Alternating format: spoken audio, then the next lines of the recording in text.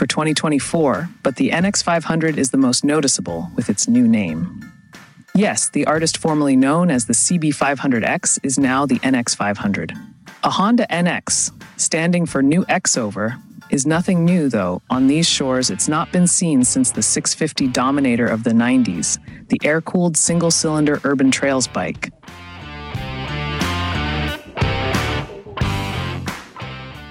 The 2024 A2 license-friendly manifestation of this mini adventurer fits in alongside the CBR 500R and CB 500 Hornet, which all continue to use the same 471cc parallel twin in the light middleweight category.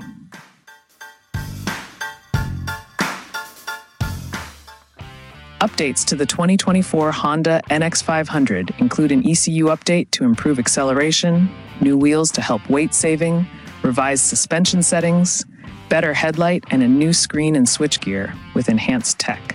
This CB500X replacement is due in UK dealership in early 2024, and we'll be seeing it available in 3 color options: Grand Prix Red, Matte Gunpowder Black Metallic, and Pearl Horizon White, which replaces the lovely Pearl Organic Green. The price is just £100 more than the outgoing model, which appears to offer significant value considering the additional features.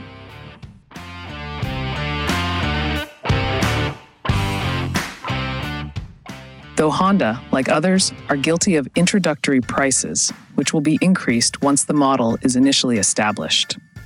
A typical PCP deal is likely to see a 17% deposit paired with a £99 month offer over 3 years offer. Stand by for official details. The firm's 471cc liquid-cooled parallel twin should be bulletproof, and being compatible with an A2 license, it makes a peak power figure of 35 kilowatts, which is 46.2 bph in real life.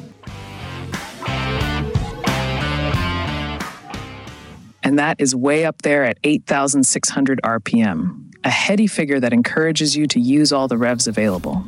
Peak torque can be found at 6,500 RPM, which registers 43 Nm, 31.7 foot-pounds, which is still high enough for a bike whose prowess is in the low-mid range. Fuel injection setting had been improved for the previous version, though some still complained of a jumpy low-speed throttle connection.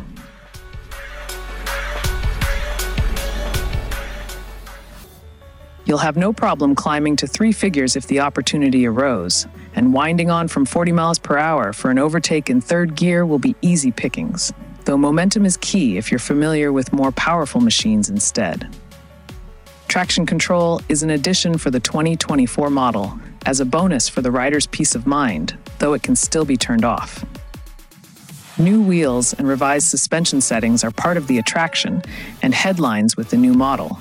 The 19-inch front and 17-inch rear cast aluminum wheels are completely new and move being a Y-shaped 7-spoke design to one with 5 spokes to save a combined 1.5 kilograms between them, which should marginally improve handling with an emphasis on turning quicker.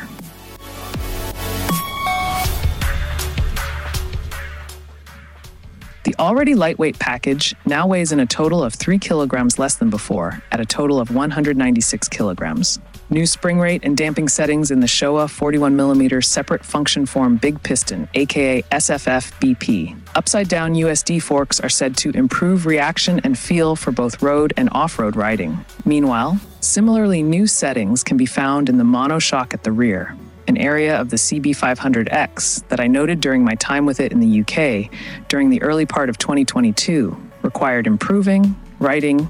I found the rear compression a little too soft, while the rebound matched.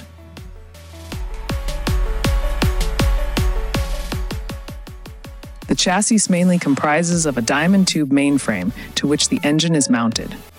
It sits low, keeping the bulk of the weight low too, handy for agility, which is also accentuated by how narrow the bike is and how much steering angle from lock to lock is available.